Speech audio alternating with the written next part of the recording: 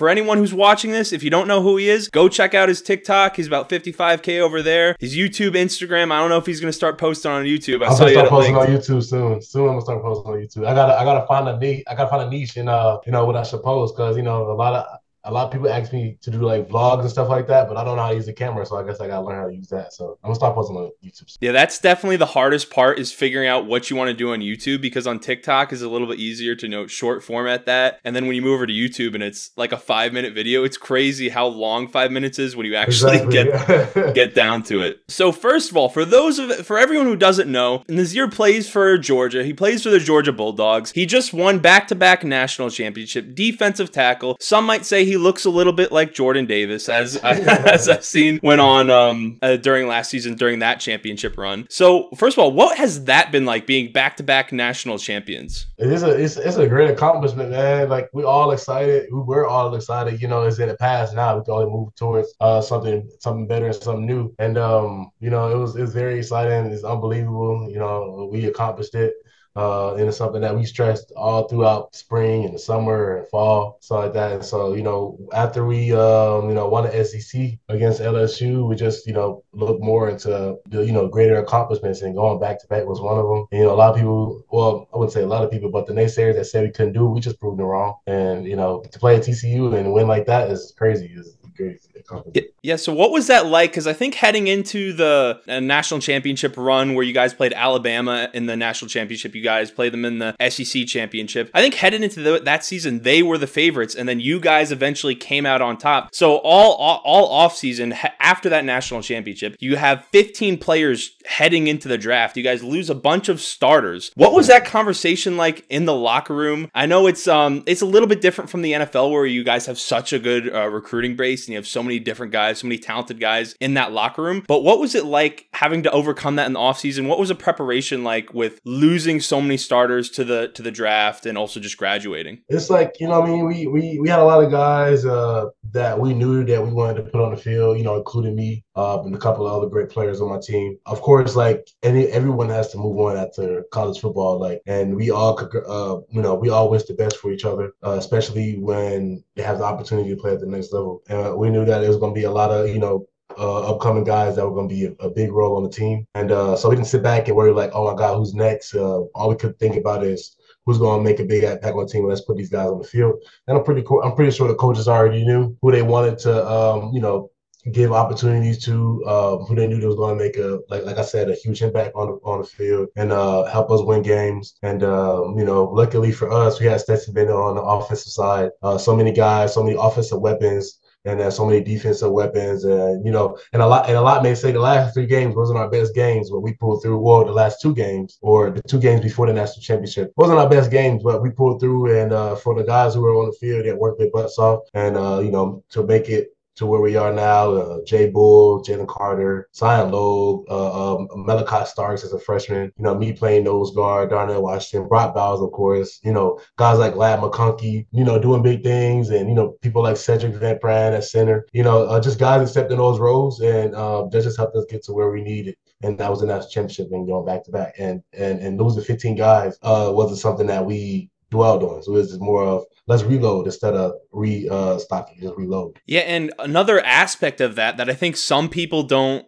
think about as much, because they just think about how great Georgia is that you were an incredible player coming out of high school, one of the top recruits coming out of Georgia. I think it was like 267 in the nation. But you don't, just because you have that pedigree and you had that coming in, you had to sit behind guys like Jordan Davis, Travon Walker, who were top picks, but you're still a great player in your own right, where if you went to maybe a smaller school, you start right away and play as a freshman. So what is it like being a part of such an crazy talented front 7 and defensive line? And what has that been like, having to kind of sit behind them, waiting for your opportunity to get on the field? Well, luckily for me, me and 2 other guys, Jalen Carter and Warren Brinson, we all came in the same year. That was 2020. And we were all, blessed enough to see the field just a little bit, trying to get a taste of how it is to play college football in a level that we're playing in the SEC. All I could do was just sit back and watch these guys grind and bump heads against other teams, good teams, is that winning, helping the team win games and stuff like that. And all I couldn't do was just imagine myself on the field, helping out the team and working and busting my butt, and, and going out there and also having fun, learning behind these guys. And, I mean, I love that.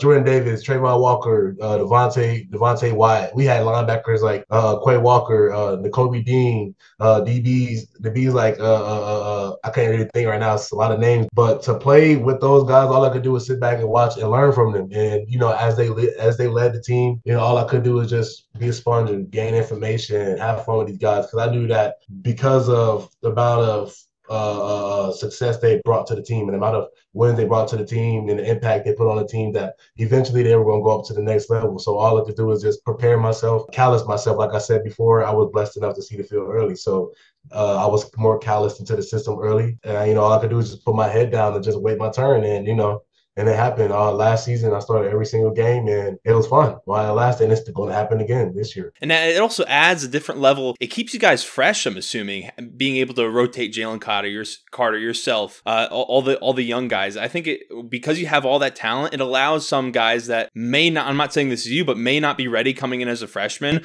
that are still high recruits to get a little bit of playing time to dip their toe in before they're thrown into the wolves, so to speak. And it's kind of somewhat nerve-wracking, you go out there, and especially in the SEC, some of us can go to Big Ten, Pac-12, some of us go to Sun Belt and play and kind of get those butterflies out our stomach early. And, just me knowing what I was putting myself into, especially playing for the University of Georgia, and all the past accomplishments that Kirby had coming here. And, me being a freshman, he was only here for like 4 to 5 years already. He's going on his 7th or 8th year as a rising senior now. He's going on his 7th, 8th year here, and to know that I was going to be playing behind a coach who has had history with Nick Saban and some experiences in the NFL, all I could do was just wait for all the hard work that was going to be put into it, and it's an excitement. And, to be a freshman on a winning team. Of course, my freshman year we didn't really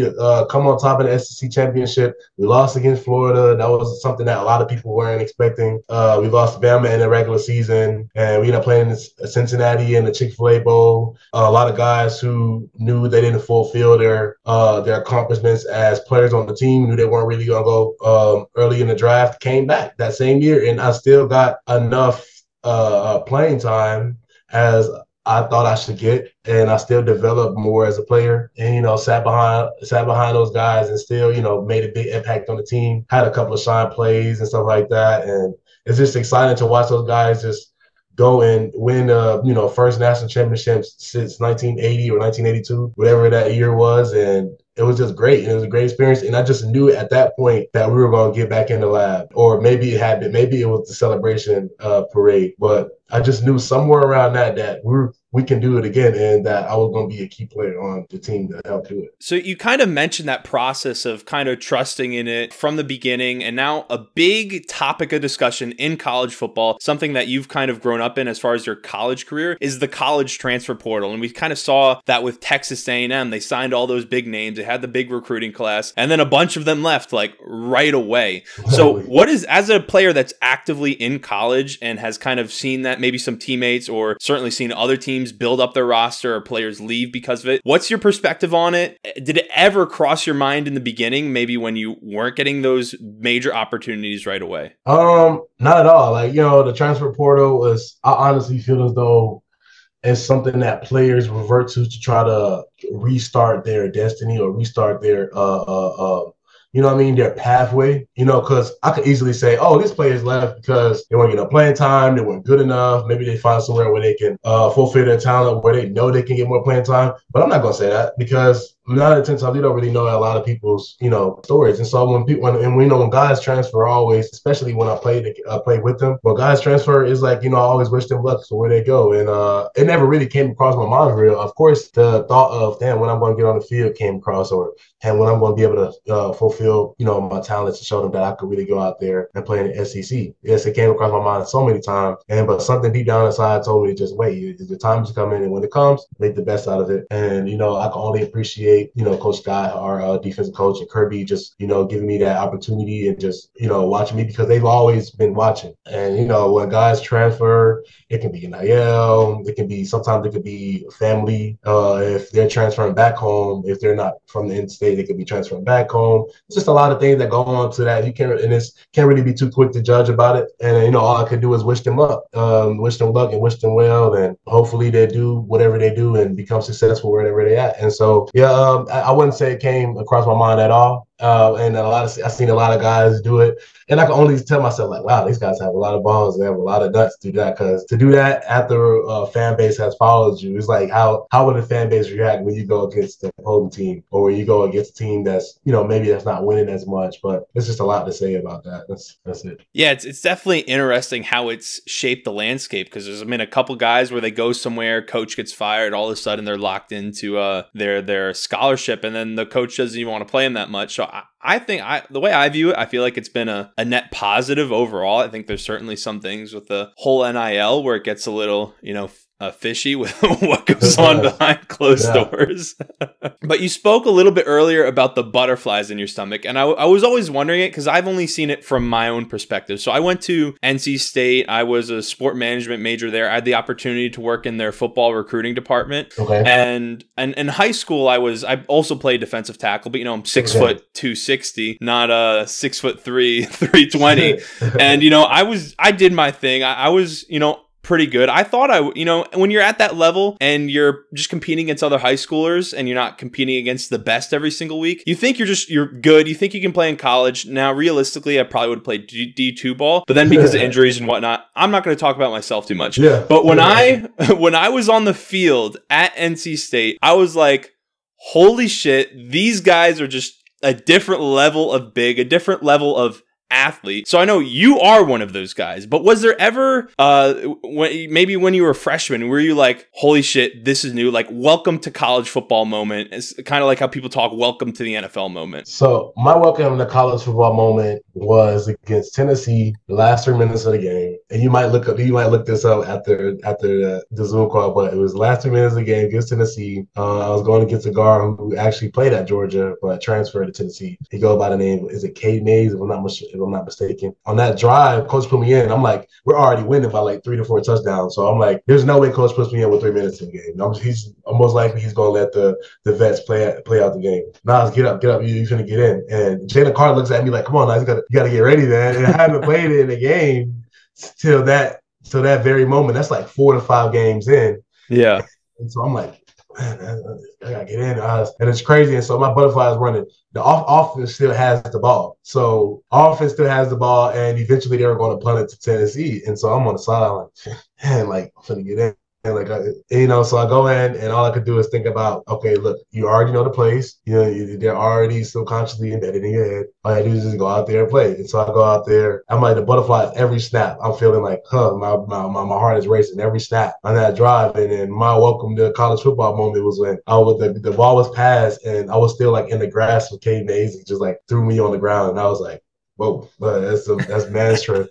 And I'm still 18. Like I'm still 18 at this time, so I'm fresh out of high school, and so it's like, wow. And so and then after that game, there weren't no more butterflies. I actually got into a more real game against Kentucky. I say like maybe it may have been 1 or 2 weeks after that. And we played again. We played in Kentucky, and I don't know if you remember, Jordan Davis went down, Julian Rochester went down, and so position coach Trey Scott looked my way again. He was like, nah, it's your time, man. We're in the first half of the game. So I'm like, wow, like I'm really finna get in. So we played Kentucky, no butterflies. Because I already had that welcome to the college football moment weeks prior to that. And I'm like, let's go out here and play. And I didn't have my worst game. And I didn't have a bad game at all. And so, I just, appreciate the opportunity that I can, play early. And then that's how I got those butterflies out. So what about also those first few practices at Georgia, going straight from high school where you're going against guys probably half the size of you? Certainly every week you're not going against former 4-star, 5-star, even 3-star recruits. So what were those first few practices like? So like the first few practices I would say will be spring ball. And of course, like they were very like strict on a lot of things because it's like post-COVID. And so you know there, but we were still hitting. Going to practice was my freshman year. Going to practice was almost stressful because I knew that most likely I was after I found out about the logistics of practice and the dynamics of what they do in practice. I was like, oh damn. And so every day after class, I'm like, oh, I got practice, man. And the only reason I would say that is because I was on the scout team. To be on the scout team, meaning you're going against the one offense. And at the time, our offense was really good. So we had JT Daniels. We had George Pickens, guys like George Pickens, Trey Hill at center, Ben Cleveland at guard, Justin Schaefer. All these guys, most of these guys are in the league right now. And so to be a freshman and play up against grown men who are literally a year into going into NFL, 1 year into going to NFL, it was nerve-wracking. Every day I'm like, man, I gotta get my mind right because it was almost a game every day because of those scout reps. And when I say Georgia calloused me for freshman year, it was that. It was the scout team. And since then, all I could do is treat our scout team offense like, you know what I mean, like the scout team offense would treat me when I was a freshman. So I was like, okay, I would go out there and treat our scout team offense accordingly. Because I used to be a freshman too. And most of these scout team offensive linemen are freshmen or underclassmen. So I got to show them, like, look, I had to go through it. Now you got to go through it too. And those butterflies, of course, eventually left my stomach, of course, because these are guys that I talk to every day. So you only feel comfortable playing against these guys. And it will only be hard throughout the week because we knew that if it's hard throughout the week, the game is easy. So it's just like that. Yeah, and also with scout team, you're trying to run someone else's defense. Yeah, Alpha's defense. Yep. Yeah, so you're not even running your own defense. So then you're trying to replicate someone else and how someone else plays. So I'm sure as a freshman going against guys who they've been running the same offense for the last 3-4 years, that doesn't make it any easier. Exactly. I want to talk to also your high school experience a little bit, because I think that's something people don't hear about as much because they hear a lot about their college experience and how that went for them as they head into the NFL draft. So you were a 4-star recruit as far as 24/7 had you listed, and I'm sure you had scouts coming to your school weekly. What was that? And I've kind of seen that as well because I played with Thomas Hennigan, who went to App State, and Trey Turner, who went to Virginia Tech at my high school. But what was that like as far as the experience as a highly recruited high school guy, recruits coming every single week to your games, going out to official visits and stuff like that? You know, high school experience was like I kind of got that half experience. You know, like if you look now, like the high school recruiting is crazy. NIL, a lot going on. You got big guys, really good guys coming out of high school. And in the beginning, I didn't really know too much about college football. They knew too much about the recruiting process. All I can remember is that when I transferred from MLK to Stevenson, or before I transferred to MLK to Stevenson, I had a coach, Tracy Rocker. At the time, he was the coach with Mark Rick at Georgia. I don't know if Kirby was still here, but I'm pretty sure Mark Rick was still here. Tracy Rocker was the defensive line coach here, and he comes up to my school. This is 9th grade. I'm like 16, 15 years old. He comes up to my school in class, asked me out of class, we had to talk. He was like, yeah, I want to get you over here to Georgia, come visit, this and that, blah, blah. You're talking to a kid who does not know nothing about recruiting, college football at all. All I did was just play football in 9th grade because I enjoyed it. It was fun, and it was just something to do. And so it was exciting. And when I got to meet Tracy Rocker, that was a taste of, look, this is recruiting. And so I go home, and, you know, like any high school kid would, especially when they're getting looked at by a big school like Georgia, I go home and tell my mom, you would not believe what happened in school today. And so, you know, I gave her the real spiel about that, and she was like, oh my God, I'm excited for you, this and that, blah, blah. After that, I had teammates from Little League football to, you know, hit me up on social media. Hey, I go to Stevenson, it's in the same county. You should come, you know, look at us. We're really interested in trying to get you here, this and that, blah, blah. I talked to the coaches. I told them I played ball with you. You should come in, you know, play ball with us, this and that, blah, blah, blah. Of course, like any high school player would, especially when you're playing on a team that's not as good. And when you hear Stevenson, especially in DeKalb County, was a big thing. This was before Cedar Grove became, like, right now you look at DeKalb County, people think about Cedar Grove. This is before Cedar Grove became like a big thing. And so, yeah, so I transferred to Stevenson after 9th grade season, and they calloused me up. And I had to fight for a position. Same way I had to fight for a position here in Georgia. I fought for a position there, and luckily for me, like, because a lot of schools don't really have it, and it's unfortunate. But luckily for me, I had a recruiting coach. He wasn't nowhere. He didn't involve nothing with the football team when it came to plays and working out and stuff like that. He was more of getting these players' names out into colleges because that's what his job was. He didn't work with the school. All he did was work with recruiting on the team, possible. And so I was lucky to have a recruiting coach. He got my name out there. Hey, this is kid. He's like 6.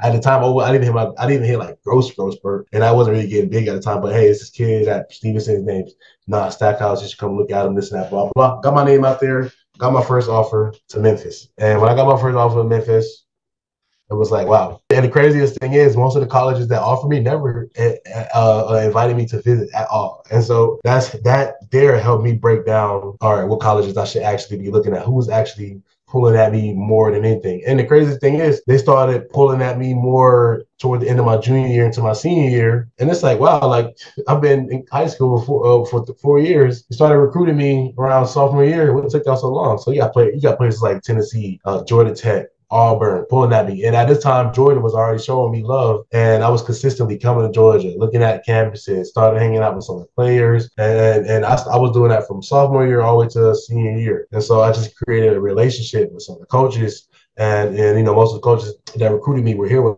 I got here. And so that's how you, and of course I did visit other schools like Tennessee, Georgia Tech, Auburn, Alabama, Florida State. I was visiting these colleges, Clemson, but since sophomore year, high school, Georgia's there the whole way. You know, that's how I broke down my recruiting. So I would say I feel as though that's how recruiting should go. And you know, at the time, there was no NIL at the time. And then plus I didn't know anything about stars either until like end of my junior year. They were like, oh, you're a 4-star. I'm like, I'm a 4-star? Oh, okay.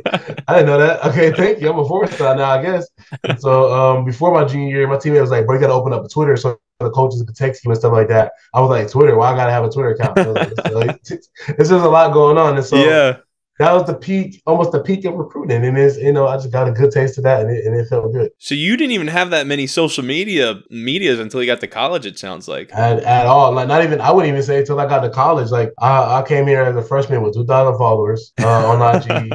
I had a TikTok at the time, but it was like I got 400, 500 followers at a time. Yeah. I would say the only thing was blowing up was my Twitter. I had like 3,000 to like 4,000 followers on Twitter. And then I guess slowly but surely, my name started to go out there. I started to post more videos on TikTok. I started to get more active on Instagram because I was already active. It's just that no one knew who I was. So they weren't really entwined in what I had to say or what I had to post on Instagram. So I was getting a couple of hundred likes on Instagram. I post stories, probably like 50, 60 people see it. Not too much. Just I started to see a difference after I started to get more into the Georgia football thing. Started actually, you know, developing myself socially, physically, and you know, Georgia football and stuff like that. People started to see me more, and then when I was a recruit, or as I got here, I started to just, you know, meet different people, express myself around different people, started getting people liking and stuff like that. And that's just how I built my platform. Necessarily, that's just how I am. That's just how I am as a person. So when I meet someone,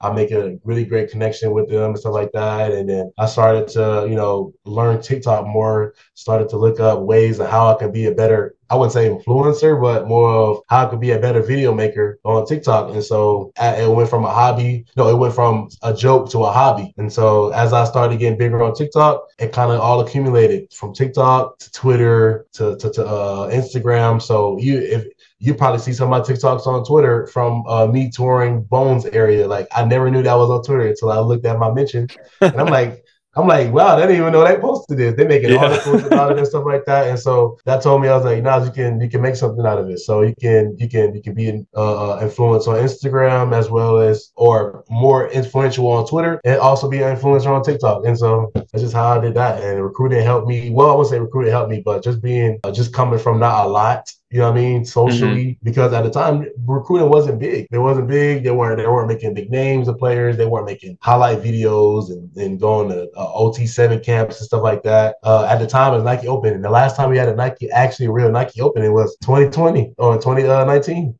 Never had it since. So, and it's just been building up since then. Yeah, all those Nike things have really slowed down. And I want to ask you about social media in a second, but there was something I want to ask you about that you mentioned briefly that I wanted to just catch on to, because it's something that has actually been common with the few people I have interviewed. So did you not play football until your freshman year of high school? Did I get that right? Oh, no. I started playing football I started playing football at 7. Oh, okay, because Yeah, it sounded like you just started playing as a freshman. I was like, no way. Luckily for me, I started as a freshman at MOK. It wasn't really a good team, but because of my size, they put me on the field. Yeah, so when you said started, you meant started on varsity. Yeah, on varsity. There you go. Gotcha. So yeah, I started at 7 years old at Park League, and then just been playing since then. And then MOK was my first start as a freshman in high school. Gotcha. And also that recruiting piece of it also is like something that I made a mistake, since I was definitely like, from what I found, also working in the recruiting department, and then also reflecting back on my own personal experience where I look, oh, maybe I could have gone and played D2 ball there. Or, oh, like low level D1 ball. Is like, I didn't go to any camps. I didn't send out any tape. And I was like, if I'm good, they'll just find me. And when I worked in the recruiting department, I realized how wrong I was. Because if you don't, unless you're like a U or like a high level guy, they're going to have no clue who you are. And there's also some guys, which you find out, that are maybe high level recruits, but it's really only because of the school they go to, or they've been to like 30 camps. There you go. And so I get that question a lot. And I have a lot of guys hit me in my DMs on Twitter, Snapchat, on Twitter, TikTok, or Instagram. And I can only be honest with them. They were like, so like, how do I get an offer to Georgia? I don't know. I was not when I was a sophomore, I was not on the map. I had no huddle at all. My teammates helped me with huddle. Like, I didn't even know what huddle was. My teammates, like, after freshman year of high school, my teammates, so I'm doing a second semester MLK. My teammates like, hey, you gotta upload your highlights from freshman year. And I was like, how I do that? What I gotta do? They was like, oh, make a huddle account and stuff like that, blah, blah, blah. And so as I started to get to learn that, I started, looking through film and then marking it down and I posted my huddle. I don't know if the coaches was actually going in huddle and looking at players. And so all I can remember is that freshman year, Tracy Walker came to my class. I don't know why he came to my class. Didn't know who he was. I guess after I don't know, he may have been in the area and just stopped by MLK, and maybe my coach at the time, Nick Kashama, told him like, oh, I got a defensive lineman here. He's like 6'3", this and that, blah, blah, blah. You should see him. And when Tracy Scott see me, that will put me on the map. That's what put me on the map. And my name has been in through the NCAA recruiting. And I would say the only time I actually hit the rivals or 24/7 was like in the sophomore year, middle of my junior year, playing schools. Because when I was at Stevenson, we played schools like Grayson. We played Grayson in the spring game. We played Mill Creek and these big schools. So we go to Grayson and Mill Creek. Your recruiting is really good, in my opinion. I don't know if that's true or not, but I'm pretty sure that your recruiting coaches have a lot of resources and stuff like that. And it's hard to like answer those questions, but how you recruit. And all I can say, it just hit up these coaches. It's never too much communication. Get in their DM, email them, hit up their recruiting offices, throw out because you have to learn how to promote yourself, because if no one else, if you can't promote yourself, no one else will. So you got to learn how to believe in you. You got to learn how to bet on yourself, because if I have no one looking at me, I'm going to find a way where I'm going to get noticed. If it's TikTok, if it's Instagram, Twitter, hitting up people up in the DMs, going to camps, because throughout my whole high school, I went to one Bama camp. I had a private workout here at Georgia. Never been to a Georgia camp. I went to an Under Armour camp. They didn't even invite me to the Under Armour game. I went to Adidas camp. They didn't invite me to the Adidas game. All I can remember is that I went to opening camp and they invited me to the opening. And so those are 4 camps throughout my whole high school year. There were 4 camps I went to, and I wouldn't say those camps put me on the map, because at the time I was already committed. And since 2017, I committed at the SEC championship against Auburn, and I wasn't even on the map yet. I just like, you know what, I want to solidify my decision here to kind of make my recruiting easier. And that's it. Yeah, and of course it's a little different also just because I had the level of recruit you were, but like just to speak to the like whole market yourself, put yourself out there. That's 100% of what it is, because if you look at it objectively and take a step back as someone who's maybe just a fan of the sport, how do you like, no one's going to notice you or take notice of your highlights unless they're specifically looking up your name, or if they know your high school football coach, they maybe know your recruiting coach, like you were lucky enough to have in high school. So unless you go to a camp camp, or you're lucky enough to maybe be playing against someone who's already recognized as a high-level recruit and a coach goes to your game, there's no way they're going to find you. Now, connecting that a little bit to the social media side of things, I wanted to ask you what that has been like for you as you've kind of gone through that learning process, because it seems like your content has only improved. You know, you've changed the formats that you've gone through on your TikTok and you've posted different types of content. And it's something that myself and Isaiah, as we've gone through with our own content, our like original videos were so bad, like on YouTube. Like we have all of our original podcasts privated. We didn't know how to talk really to each other and also to a camera and to a microphone. It's just embarrassing. And then you slowly go through that process and learn how to make that work. Yeah. So what was kind of that learning process for you as far as your content goes? Then the learning process was fun. And, you know, it was fun, and it was the experience is appreciative, you know, because like I said before, it started as just a joke. I was like, I seen the video, and then at the time I was at the USA All-American Bowl where we play like Venezuela and stuff like that. Mm-hmm. So we're in Dallas, Texas, in a hotel, and I was like, bored, man. Like, and I'm on TikTok. I'm like, and at the time it was Musically, you know, I was like, Musically's lame. Nobody yeah. Nobody used no Musically, but I kept seeing the teammates who I were playing with at the time laughing at videos. I'm like, what is this? They're like, oh, this TikTok, but this video is so funny. You got to watch it. So I downloaded the app, and I was like, oh, this is a funny video. I could make a video like that. It's easy. And so at the time I had an Android. You know how people are when you have an Android. And so I was like, you know what? F it. I'll make a video. So I make a video. And, you know, you might do it when you get off of here, but it's a video. I was scrolling all the way down. It was a scene from some scary movie. It was a parody. It was a parody scary movie, and I made it. I was like, you know, I made it, and I looked at it, and I enjoyed it. So, and I made a TikTok with a coach. One of the coaches there, I made a TikTok with him, and I was like, I enjoyed it. And of course, the quality is bad. That's just how it is. You gotta start somewhere. Yeah. And so, but I wasn't really too worried about that. All I can say is that I enjoyed my content, and to see my videos like that at the time, it just made me laugh, made me smile. So I was like, you know, I'm gonna keep this up. I like it. It's funny. I don't care if it doesn't get no views or likes. I think it's funny. I'm gonna keep it. And so yeah, I don't know. And it only grew from there. When I got here in college. My team was like, "Nah, I gotta get an iPhone." I'm like, "No, I don't need an iPhone. I could do my content on here." And I agree with them now that I look back at it. I'm like, I appreciate them forcing me to get an iPhone when I was here, because the content did change over time, and I started to express myself with ideas, and like I still even got more ideas, and I'm just so like anxious. I wouldn't say anxious, but so eager to start. But it's just because it's so overwhelming. I'm so overwhelmed with ideas. I don't know where to start. I got a GoPro. I want to do stuff with my GoPro. I want to get a mic and do some stuff with the mic and stuff like that. I even got a tripod. I got a Bluetooth tripod, the one that you carry around, a stable one. I got those. And there's just so many ideas that I accumulate over time. And I'm pretty sure like people are like waiting on better videos and stuff like that. Because of course you see the algorithm that some videos may get more views than others, but that's okay. It's social media. It's how it is. And so like the development over time is just the process. I always appreciate the process, and it started from just a joke. Now it's a hobby, and it may even be a career. We never know. It may be part of my career. And so I'm like, you got people like Juju Smith-Schuster in the league making TikTok and stuff like that, and he's one of the well-known influencers on TikTok. Mm-hmm. I'm not saying I'm gonna be dancing on TikTok, but I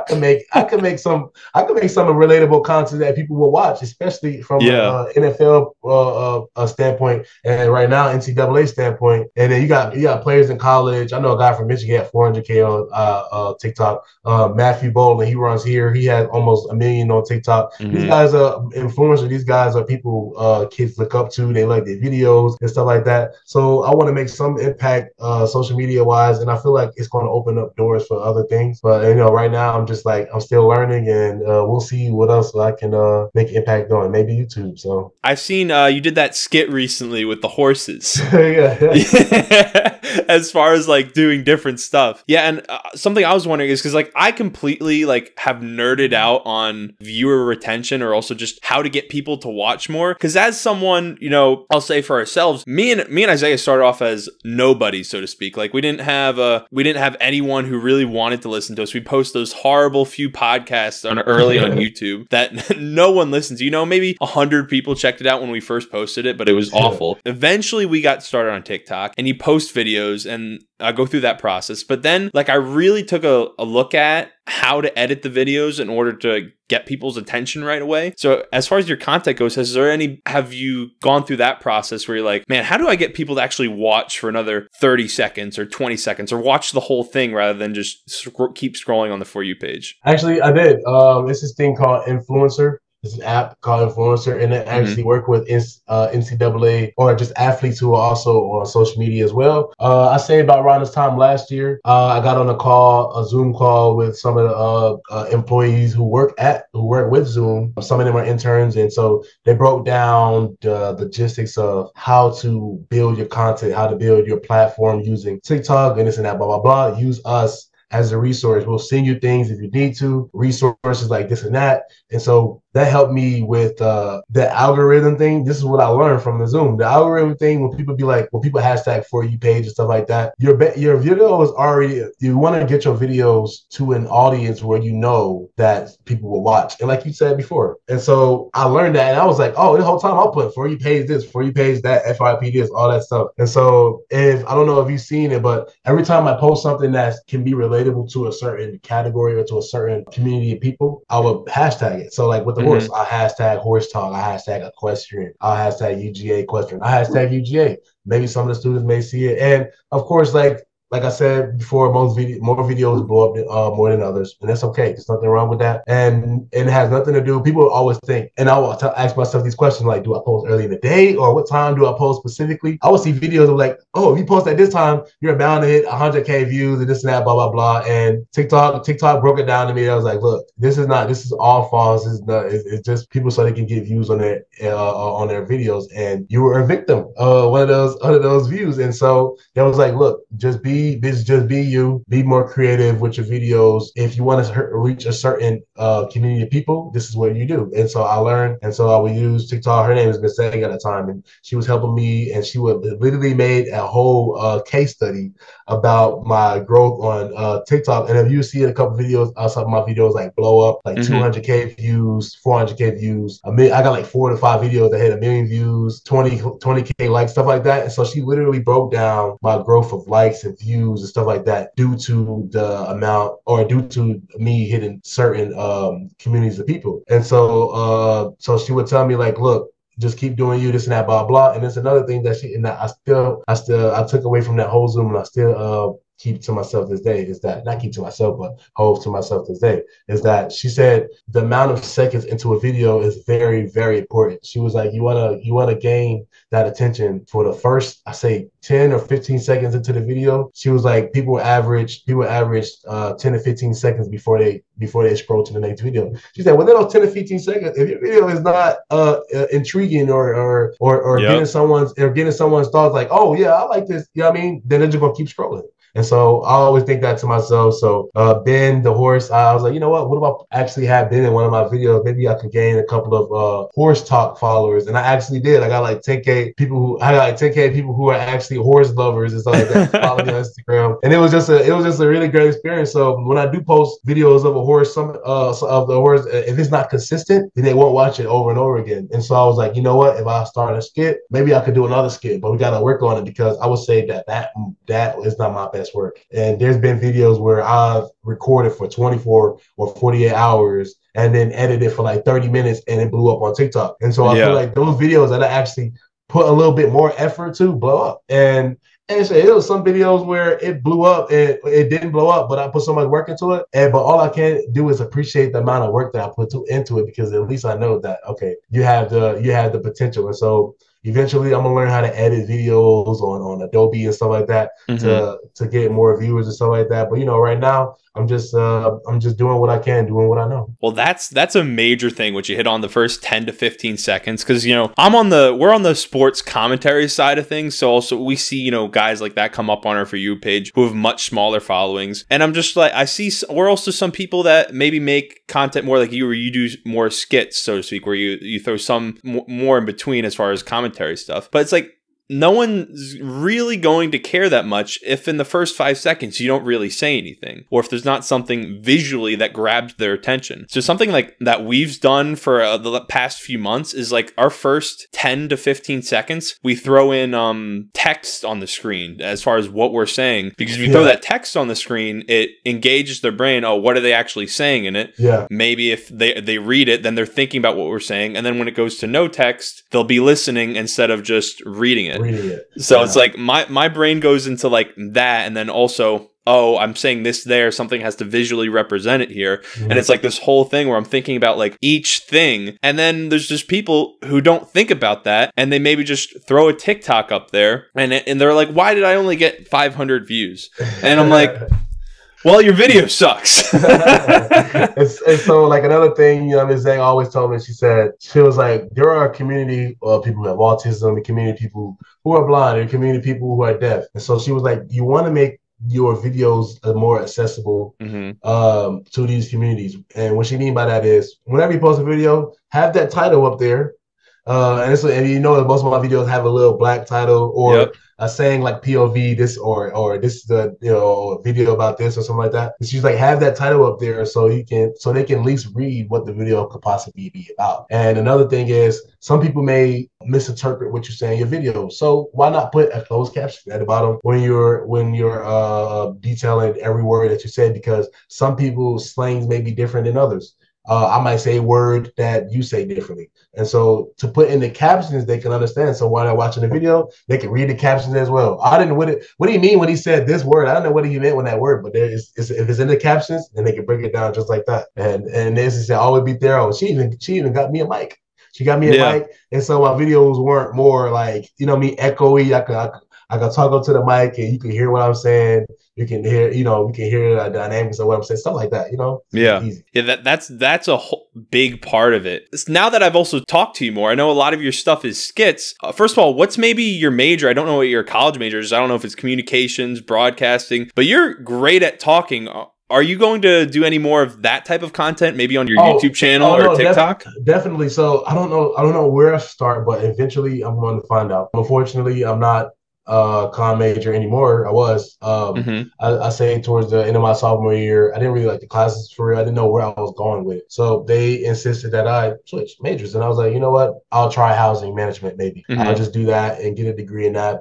And actually I want to do other things. So, and I started to tell myself, like, look, like, you could possibly building yourself a social media platform or what's that word I'm looking for? A portfolio of yourself on social media. So why not get into sport broadcasting? I feel my mom said, she was like, you can be good at talking and this and that, blah, blah, blah. And I just took that and ran with it. And I was like, you know what? I could do that. And those skits that not skits, but those day in the lives and stuff like that, and me putting like the commentary and stuff in it, I wrote that down. All of that I wrote down. That was never just winged out and just, oh yeah, this and that, blah, blah. No, everything was actually wrote down. And I looked at it and read it. No one knows that, but this is how it helps me when it comes to commentating my videos. I wrote down every single word. And some you'll know if I didn't write it down because I was stutter. I stutter a lot whenever I talk, especially if it's no one to talk to like yourself, or if it's in front of a big group of people. I always stumble over my words. And so what helped me thoroughly go through my commentating was just by writing it down, almost like a skit. And so I wrote it down. And so some videos may seem funny when I'm talking. I may put a joke or two in there and stuff like that. And so when I started doing all that, I started breaking down what I really wanted to do after football. And that was sports broadcasting, being on TV, SEC Network, maybe ESPN, something about talking, because I know they have a prompter that has every word that they want to say. And I connected with guys like Gary Streisky and people who work for SEC, Sports Center. I met these guys through the Orange Bowl. We played Michigan. And, and Gary was like, me and him are eventually going to do something intern at Sports Center. And so once I found out that these people had prompters when they talk and stuff like that, I was like, I could probably write some humorous things and have it aired on live television. And I'm pretty sure that I can make a living out of it. So I was like, and I like football, I like sports. So why not after football stay within the sport in the community? Yeah, that's what you said to also writing it down. Like, that's such a big thing that I don't think people really even think about that much. And something I want to ask you, were you always good at talking or also always confident when you were speaking? Because I know for myself, when I started doing these podcasts and TikToks and stuff, and I was writing down a script, I was not good at or as good as I am now at just having a conversation with you or having a back and forth and doing an interview, because I hadn't written out my thoughts. And when your thoughts, or at least for me, when my thoughts are just coming in my brain, I'm like, oh, what do I say this here, or do I interject here? So has that process also, maybe just in presenting in class, or maybe even in person, has that process of writing down everything helped you just talking to people in general? Yeah, the writing down thing, it all starts from just me being a kid and just having a really good core of writing. Like, we all have our strengths when it comes to subjects in school. And so language arts and writing and reading was my strengths. You know, like most people, especially in big crowds, our thoughts move faster than our mouths. Or is it our mouths move faster than our thoughts? And so, yes, I had a really big problem with that. Of course, when it came to talking about subjects, and you see, me and you were having a really good conversation. We're getting our thoughts out immediately and not stumbling over our words. And it's easy for us to think about it. But when it's 4 to 5 different people, or I say hundreds of people, it's like, wow, like, you know what I mean? It's hard to like gain those thoughts, is because our heart is racing, and it's hard for us to breathe and stuff like that. And so I learned to cope with that, because nothing's changed since. And so and nothing's changed. And so, okay, you know what? I know that when I start talking, my heart starts to race. So slow down your thoughts, slow down what you're saying. It's easy for people to listen when you slow it down. And so, you know, that process into just writing as a kid and also speaking, because there's been some times where I've spoken to classmates. I took public speaking, of course. There's been times where like I had presentations in classes and stuff like that. And the only way you can make a good grade is by having a good presentation. And there's been times where I've been a part of groups where I would do all the work, and then they would point at me like, you want to talk. And it was like, wow, like, and to have that thought and you're feeling that, oh my God, I'm going to go for the class, I don't want to mess up. Like, and you know your heart is going to race. I'm anticipating that it is. So I might as well just, okay, hey, my name is Nad, this and that, so-and-so. And if I mess up, make a joke out of it. Like, I'm sorry, guys. You know what I mean? Like, it's stuff like that. And so it helped me just to write it down, just to look at it and like, okay, this is what I want to say. This is what I want to say.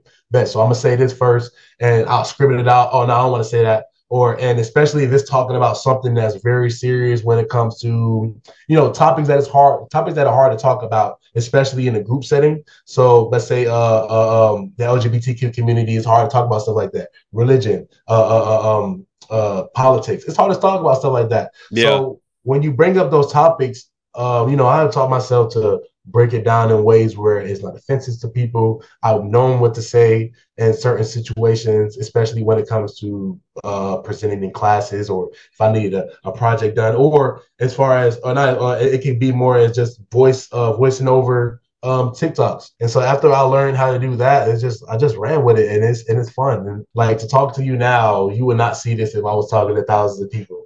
And so, like I said, I'm still coping with that. I'm still learning myself, especially when it comes to just being who I am and just being myself, and learning how to talk to large group of people, or just on TikTok by itself. So. Honestly, it's blowing me away, like how much I can relate to you and how similar I feel like we are on some level, at least from my first conversation with you, because I had a very similar perspective as far as like presenting in front of class. You know, I was also the one who I felt like did a lot of the work sometimes in a group project. And when it comes to that presentation, it's like no one else is going to do it for me. And I used to get super nervous, but at a certain point, I was just like, I need to get this done. Like you said, if you mess up, why be nervous about messing up when it's just gonna screw you over more if you get nervous about that mess up.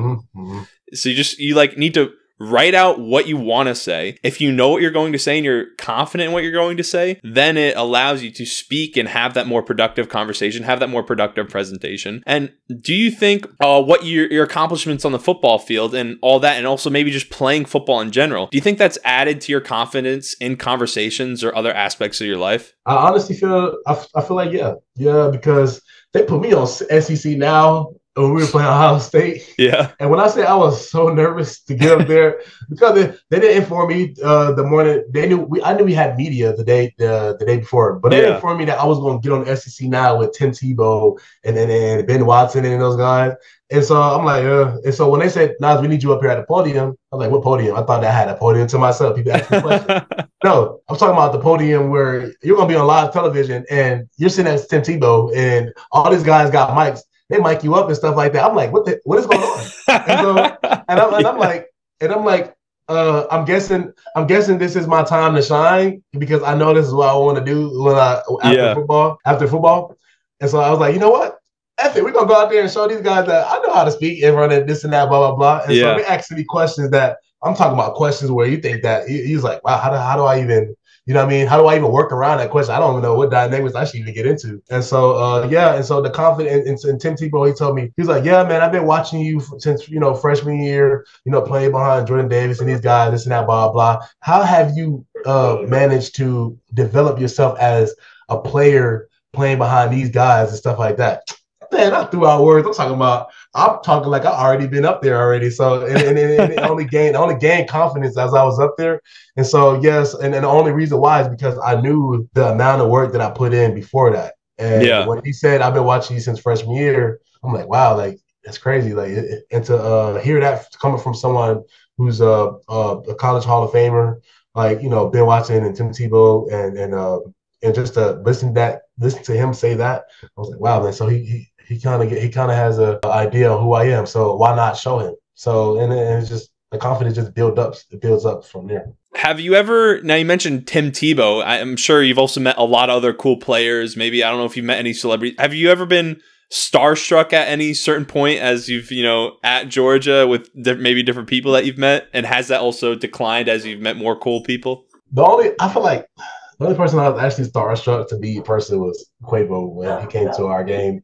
Yeah. Was it 2021? He came to our game against Tennessee, or it may have been Tennessee or Auburn. One of those games was a big game. And he came to that game and, Kirby's doing his little pregame speech before we go out there for the intro. And I look to my right, Quavo's sitting right next to me. I'm like, and I'm trying to listen to Kirby talk too, because it's a serious game. He can't go into this game. Yeah. So I'm trying to listen to Kirby talk, but at the same time, I'm still trying to gain in my thoughts that Kirby was literally standing next to me. Like I listened to this man's music, I was starstruck. But then I had to realize he's human. He's a human just like I'm human. Might as well just. And so since then, all the games he came to after that, it was like, oh, what's up, Quavo? It's like a regular person. So to be sitting next to Tim Tebow, like I told you in the beginning of the podcast, I didn't watch college football. I didn't know nothing about college football. Mm-hmm. So, but I know who Tim Tebow was. And so when I was sitting next to him, of course, I was a fan for 5 seconds. And then I had to lock in, look, we're finna do this. We're finna do this. This little SEC Now interview, lock in, and then maybe take a picture with him afterwards. And so that's exactly what happened. What was your first intro? When did you first meet Kirby Smart? When was his first visit with you? What's the relationship like, or what has your relationship been with him through college as a support system, and as far also maybe your position coach? What's your relationship like with your coaches? So my relationship with my coaches are very I would say we're very understandable. If that makes sense. I wouldn't say we're entwined like this, but my coaches understand me. I know what their job is, and they know what I'm trying to get to, and so they're only going to help me try to get to where I want to be. And so I wouldn't say as a recruit, Kirby loved me because I was always up here in Athens, hanging out, coming to see the practices. I even had a couple of private workouts, like I mentioned before. The crazy thing is, since I've been here, I've never been in his house. A lot of players been in the house. I've never been there. Well, I've been to it, but I've never been inside. It was a tent outside where we ate, something like that, but never been inside. Our relationship is, I would say something like Jordan Davis-ish. So what I mean? So, he loved JD when he was here. And, while I'm here, he appreciated my, just me being patient and to get on the field and putting a lot of work into being where I am now. And I would say my relationship is, that relationship is as strong as me and Trey Scott when I was a recruit. I appreciate my loyalty when I was committed in 2017 and signing in 2019 December, signing early in 2019 in December, and just getting here and making a big impact on the team. It just shows my appreciation to them, and show a lot of appreciation to me. So I apologize, I haven't looked this up fact beforehand, but have you been for either national championship? Have you been to the White House yet? Not at all. Yeah, that's a trend that's going on right now in college football world. That is 100% a trend. And the craziest thing is me and I wouldn't say me and Warren, but me and some other guys mentioned that before. And so I took it upon myself to, this is confidential, but you're going to post it. I don't care if you post it. But I took it upon myself to text Kirby And this is before the Warren Brinson thing going. This is literally a year before that even happens. And so I'm like, Coach Dewey, no, this is not before. This is like a couple of months before we even got to the SEC championship. And so I'm like, so Coach, like, do we like, no, this is after the Natty. This is definitely after the Natty. This is like a couple of months before he tweeted that. And so I was like, so Kirby, like, do you go see the president, do it at the White House or what? He says, Nas, I don't think that's a bad idea. Do you think some of the guys would want to? And I was like, well, I put it in the chat. You know, some of the guys are intrigued. They're intrigued to go. So let's make it a thing. And after that, he never responded from then. So I was like, it was a thought in his head already. And I guess, you know, it came across Warren's mind and he actually made moves on it and put it on Twitter. Yeah. And of course, he probably didn't think that it would blow up. At the same time, he probably did think it was going to blow up. And I'm like, oh, yeah, I remember talking about this a year ago, man, literally. Yeah. And so, you know, Warren made it upon himself to put it on social media. And honestly, I feel as though the presidency didn't have no choice but to invite the Georgia Bulldogs, especially going back to back. They had no choice but to invite us to the White House. And so, you know, it's going to be a trip made. I don't know when, but eventually we're going to be up there and you will definitely see a TikTok video of me. Yeah, you got that's one you have to take advantage of. How are you going to feel, though, if you get the Clemson treatment and get a buffet of McDonald's? Man, I don't know. Like, I just feel as though, like, to be in that vicinity, to be in that like environment would just be appreciative to me. No matter if they gave us steak and shrimp, they can give us McDonald's, Popeyes, whatever. Just to be in the White House by itself should be a privilege. It should be, you know what I mean? It would be crazy if they said, oh, let's take them to the White House and they take us to the Smithsonian. Like, no, I want to go to the White House. I don't want to go to the Smithsonian. I've been here before. I want to go to the White House. So that's no different than them giving us McDonald's over. It's no different than them giving us McDonald's over steak and shrimp. So if he gives us McDonald's, then I'm just going to be snacking on some McGriddles or whatever, chicken sandwiches, whatever you want to call it.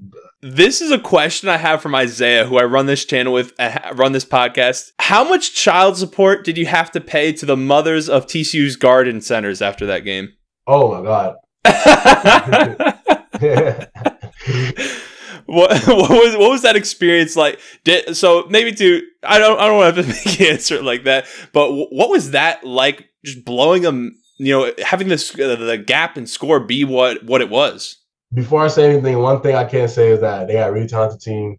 To be in the national championship, you have to be good on some level. They have a really talented team, and it may have not looked like that on the field. But those guys, they played their heart out all the way to that point. They definitely played their heart out. They deserve to be on that platform. I don't care what no one says. Oh, we should have got Michigan in Georgia, or Ohio State in Georgia should have been. I don't care what no one says. Those guys are really good. But actually, 65-7 doesn't really explain, oh, this is a good team. But at the same time, someone had to lose, and we just refused to be that team. And so, that drive where they scored their first touchdown, I wouldn't say that I had a thought in my mind that, oh, we may lose this game. No, because throughout the first half, it was hard for them to pass the 50. All I can say is that we just played harder than them. That's all. They're a very talented team, and the real national championship was Ohio State and Georgia in the Chick-fil-A Bowl. But it was an exciting game to be in SoFi Stadium, like all those people there, and it was majority TCU fans. And you know, all I can think about is like, how can we shut these fans up, because they really have a really deep fan core, and we need to shut them up early. And after the first half, we were like, okay, we got them. We definitely got them. We got them where we need them. Yeah, speaking of that game, what was the feeling in your gut and in your stomach when they're stepping onto the field for that field goal to potentially win? Honestly, I had no bad feeling in my stomach at all, like no heart rush, like, because I honestly thought we were gonna block the kick. I'm like, we're gonna block the kick all night long. They were allowing us. I don't know if you paid attention to the game, like I actually paid attention to I know you paid attention to the game, but the field goals and the extra points, we had gaps open the whole way. Like, and our coaches came up to us at halftime when we were down. Well, we were up actually. When we were up, and they were saying, hey, they were going up to guys like Darius. He's a freshman. He was a freshman at the time. And he was like, Darius, you need to like hit this gap. Just open up every time if there's an extra point, hit that gap and keep doing it. And eventually it opened up again on the very last field goal, and he didn't hit it, of course, but that would have been a great opportunity to block the field goal, and he had impacted that play. And unfortunately, he missed the field goal, but at the same time, we came from a 3-touchdown deficit. And because of the quarterback they had, because of the quarterback they had, CJ Stroud, they had Georgia's losing 100% that game. And so because we're a fourth-quarter team, we had to prove that, look, we could be a fourth-quarter team. Regardless if he made the field goal or not, we still came back. So, but unfortunately, he missed it, and that's just how it is on the game. You got the players that can play under pressure, and you got players who can't. So yeah, and as a fan and as a spectator, when I was watching a game, I was shocked at the end that they didn't try and make it a closer field goal because they did have the opportunity to do that. Were you guys thinking the same thing, that you were surprised they decided to take it from that far back? Yeah, we were expecting it because, all right, we were expecting them to actually run another play on offense. But after that breakup after Keely Ringer broke up that slant, Kirby was debating whether they was going to bring their field goal block out or try and get a first down and try to get it closer field goal. They didn't do it, so it made the field goal, what was it, 45 yards or something like that? I want to say it was 45 yards? Or 47, I want to say. That's a long way. And it's a long way it's not a gimme in the NFL either. It's not a gimme at all. And so, like, if you're not that guy, then a 45-yard field goal is very long. You just try and get a little bit more yardage. And because it was like, what, 5 seconds maybe? It was 5 seconds in the game, then they were like, yeah, you know what? We're going to try to go for a field goal because of how far our defense came from that game. Then I honestly feel though they didn't have that confidence to, like, you know what, let's try to get a first down and make it closer. Or they didn't have that confidence because we're a situational game. I honestly feel as though that we practice situation football better than a lot of schools in the nation, because if they would have came out in their offense with 5 seconds on the board, oh geez, we knew that we would have to keep them in bounds so we can keep the clock going. Yeah. And that's a situational game. Coach probably would have put out dime rabbits where it's more DBs and less defensive linemen, and there would have been a time where they probably would have caught the ball or probably try to, like, get on the ground and get it closer, but that's not enough. Because the clock starts. Once the clock starts, 3 seconds is going to run off after 2 seconds is ran off. So you hit the ground in 1 second. You hit the ground, you may have not have time at all. Or you catch a slant, or not even catch a slant, catch an out route. You got to hurry and get out of bounds. Like, if you don't get the first down, if you don't get that first down, that clock is not stopping if you hit that ground. So I could be wrong. Didn't they take a knee though, even to line up the field goal? I don't know. I actually don't know. No way they took a knee. The clock would have kept going. It was a broken up pass. And I honestly feel as though where they was lined up on the field, they didn't want to be.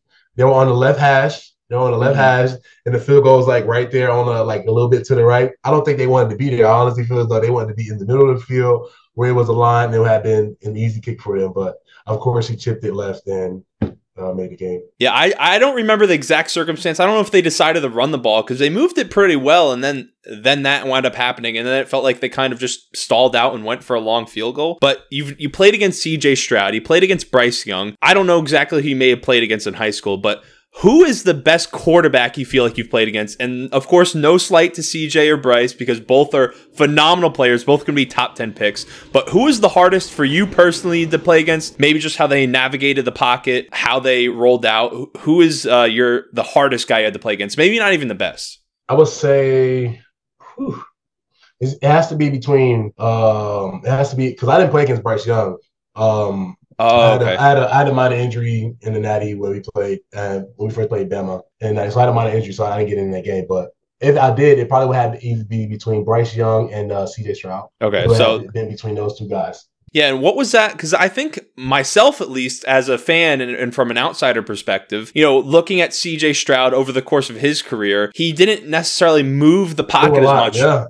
Or run down the field. And then against you guys, all of a sudden we find out he can run the ball. So what was there any halftime adjustment? Was there any a little bit of shock that he was running the ball as much as he did? I wouldn't even say there was a shock. Defensive line wise, we knew that he can use his legs. We knew that this guy wasn't just a pocket passer. We know that man is mobile. And I wasn't even saying it was a shock throughout the whole defense. We knew that eventually this man was going to run the ball. He has legs to run the ball. And we also knew that he had a little injury too as well. And so it was like, let's get this guy down. Let's collapse the pocket and let's create a trap because we don't want this guy running out of the pocket because of the weapons that he has on the outside as receiving wise. And so obviously you see that game, I don't know if he threw 400 yards or whatever, but he had a really good game in the air, had a decent game on the ground with his legs. Because their running backs were not doing anything that whole game. Their running backs weren't able to do anything that whole game. So, of course, CJ took it upon himself to let me use my legs. Let me try and be a hero for the team. And that's exactly what he did. he got them within the vicinity of a decent field goal to make. Unfortunately, they didn't come across that field goal and make it, but he still got those guys within that field goal. And so it was a shock at that time, at that moment, because the whole game, if he did scramble, it was like 5 yards, 6 yards maybe. Yeah. But that one scramble was like 35 to 40 yards downfield. And our trap wasn't our best trap. And, all our DBs were playing man at the time. So no one was there to, help clean up CJ before he made the first down or just get field goal range. So I think a big turning point in that game was when Marvin Harrison Jr. went down. Did your guys' game plan change at all once he got injured and was off the field, or did your mentality switch at all once he was off the field? I don't think our game plan changed at all, because even though Marvin Harrison was down, they still had really decent receivers, and so all we was just thinking is that our rush game has to get better, because our DBs can't cover for 5 to 6 seconds. It's hard for them, and I would say that CJ did a good job of moderately throughout the pocket, because not every play was him rolling out and trying to get downfield. It was him just being patient in the pocket and just moving around. I missed the sack just because he stepped up 2 yards. Yeah. That's all it was. And I didn't beat myself up about it. I'm like, nah, that's a great play. Like he stepped up, he used my momentum against me. And so that's literally, so I wouldn't say we tried to switch on my defense because one receiver went down. We just had to still play pass rush, because at the end of the day, that was a 7-on-7 game. And we had to develop our pass rush. And unfortunately, I'm like, we had 2 sacks against him, maybe 2 to 3 sacks against him. We still had sacks against him, but it's not as much as we apply our standard to. So yeah, and something that I've mainly interviewed receivers. I work at Prolific Park. Ricky Prohl's the owner of it. Former Ram, played 17 years, played with the Rams, Panthers. I've interviewed DeAndre Tompkins, who was briefly with the Packers practice squad, played over at NC State. TJ Graham played for NC State. So I've interviewed receivers, and also just watching Ricky play or coach the receiver position, it's really opened up my mind to the art form almost that receiver is, and how much more complex an offense is, and how much more complex football is in general, and something I don't think the average fan realizes. So as a defensive tackle, what do you think is the most complex part of the position, or maybe some nuance to it that the average fan doesn't think about, or someone in your comment section doesn't think about when they're hating on your guy's performance or something like that? I'll say 100%, not 100%, but obviously nose guard. I'm just gonna put myself out there. So nose guard, to everyone who's watching, nose guard is not as the responsibility isn't as heavy, or isn't as what's the word I'm looking for? Complex? Oh, it's definitely complex. It's not as spoken about all the time. You always hear you always hear QB, running back, receiver, all that stuff, and that's it. It's typical big play guys and stuff like that. You're going to see a big play, but only the real ones know who made a big play in certain plays. And so, if I do say so myself, nose guard has to be one of the least thought about positions on the field when it comes to responsibility. You see guys like Duvis Johnson, who are making play TFLs in the backfield. I'm like, because if we're running a 3 down front, I gotta hold up 2 guys who are 300 pounds. And the only way I can open up that gap is by occupying that guard if I'm lined up on the center. If I'm in the 3 tech and I'm striking if it's a stretch my way and I'm striking the guard, he cuts back and the linebacker or a DN makes that play. There's a dynamics within that defense because it's a teamwork effort. So I made the play as well. If he made a play on the backside, why? I closed out that whole opportunity for him to even get around the line of scrimmage or even get around our defense, because I set a firm edge, and so that's why he cut back, and this is why we made a play. So it's a very unthought of responsibility on the field, especially when it comes to if you're not one of those nose guard who's very good at pass rushing. And I'm not discrediting myself, but if I'm not out there making sacks every play, you would never know who this guy is on the field. But someone knows, and the only people we want to know about this guy who's playing nose guard is the people who have that shield on their chest. That's the only people we want to know. It doesn't really matter what the fans say. Oh, the fans say, like, oh my gosh, Smile One is a really great linebacker. Like, he has to be underrated. Well, he can't be a great linebacker without his swifty nose guard. Come in, Brandon. It's my brother. What's up? Are you home right now? Oh no, I'm in my dorm. I'm actually gonna go home. He coming to get me from the car. I'm on the podcast. Oh, if you gotta go soon, we can wrap this up. Yeah, they was coming to get me. I was unaware about that, but it was great. We can wrap it up now, but it was great talking to you. And anytime we can get on here, we can talk about whatever. I enjoy that a lot. Yeah, since you have to go, I really appreciate you going ahead and hopping on here with me. I think if I'm make a recommendation to you, you should definitely do some more long form stuff, just giving your opinion on stuff, because you are a great speaker and giving your opinion. So idea just for YouTube, because I know you like doing that comedy and stuff. If I were you, I don't remember know if you've seen it, but the Vikings stuff that I forget his name, the defensive end did a bunch of years ago, where he'd go and like ask the 6 questions to like Stephon Diggs and like people in the locker room, and stuff like that. That's something that I think if you did that like in the Georgia locker room with a bunch of your guys, and like did some of those questions. I want to say it's Brian Robinson was his name, but when he did those questions, those videos used to pop off. So if you did that and like edit it in a way, I think that'd be a great thing to start your YouTube channel on, as far as getting more views over there. Well, I appreciate that, man. I'm gonna look into it, definitely. And definitely, if you're ever willing to come back on again, would love to have you on. I think it was a great conversation. I definitely related to you on a bunch of stuff, just as far as how you think about things. So it was awesome to have you on. Good luck to your season. Maybe we can have you on again, and I really appreciate it. Yeah, we can definitely get on soon. I appreciate you as well. All right, have a great day. You too.